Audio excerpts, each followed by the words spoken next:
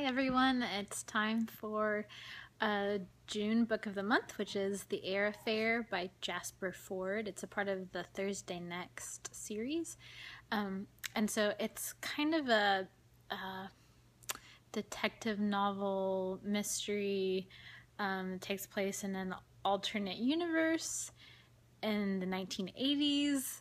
But there's time travel, and there is this really weird fluidity between reality and literature, so people can hop into books and back out, and characters from books can come into our world.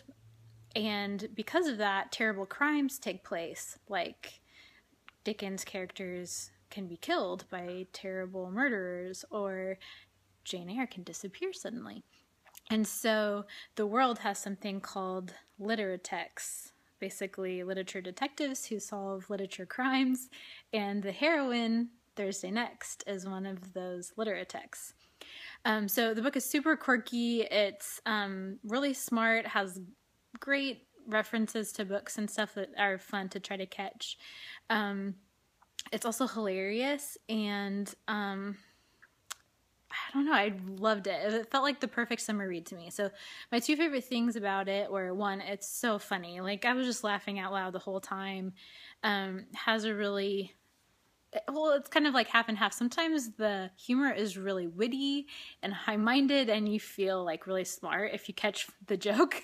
And then sometimes it's very on the nose. There are literal bookworms, and they fart out commas and apostrophes, and so whenever you are near these bookworms in the story, the page literally has too many commas and apostrophes in it, and so it's very funny, and that I enjoyed a lot. And the second thing I liked was that it felt like it had this perfect balance of being a really light read. It was action-packed, and you just can't wait to find out what's next. It's never depressing or plotting. You just want to keep reading, but also it doesn't feel like fluff or something. There's some very tender moments. The character herself has to work through some difficult things in her past, and she has to kind of decide if she wants to love someone, but in order to do so, she'd have to forgive him for something in the past. And then also you interact a lot with Edward Rochester from the novel of Jane Eyre, and it's really fun to get in his mind and sort of get his perspective on the whole story of Jane Eyre.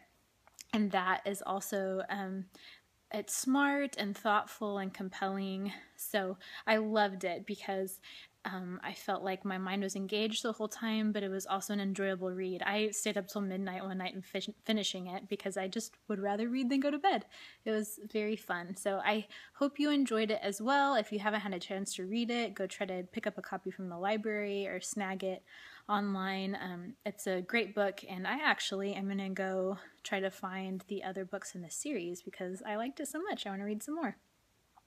And I can't wait to hear what you liked about the book. Have a great day. Bye.